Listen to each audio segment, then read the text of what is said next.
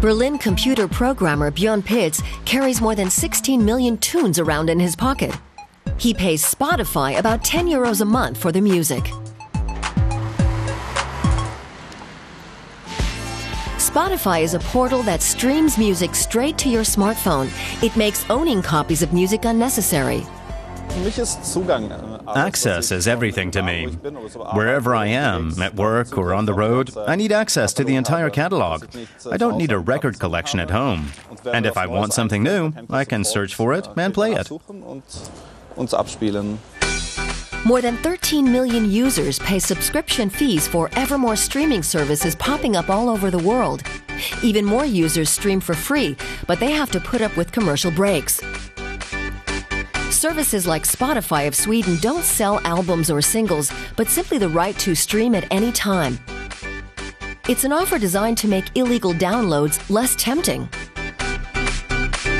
We started Spotify, we built it as an alternative to piracy.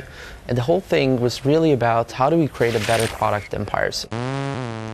Can subscription streaming rescue a floundering music industry?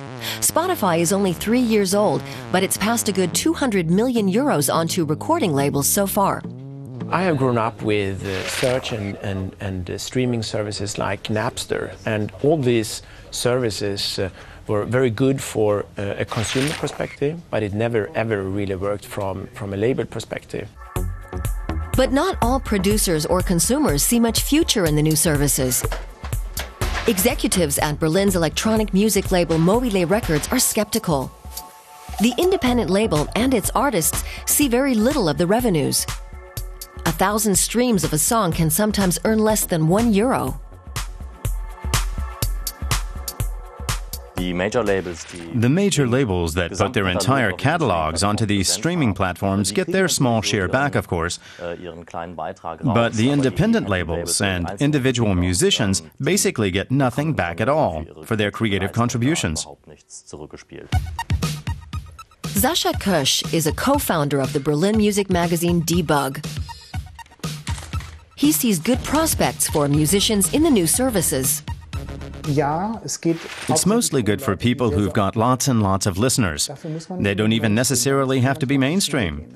Sometimes it can go really fast. All it takes is a viral effect to kick in at some point, and you can get a few million listeners on a tune. There can be a catch or two for the users as well. As vast as the catalogs can be, not all titles are available. Bands like the Beatles, for instance, are missing. And when the subscription ends, the music does too. With services like this, the users ought to be perfectly aware from the start that it'll only work as long as they're in it. As soon as they're out, they can lose the playlists they've worked hard to put together. And then they'll have to start all over again. In spite of the criticism, user figures keep climbing. As a business model, it seems to have a future. Shift says, sounds like acoustical paradise.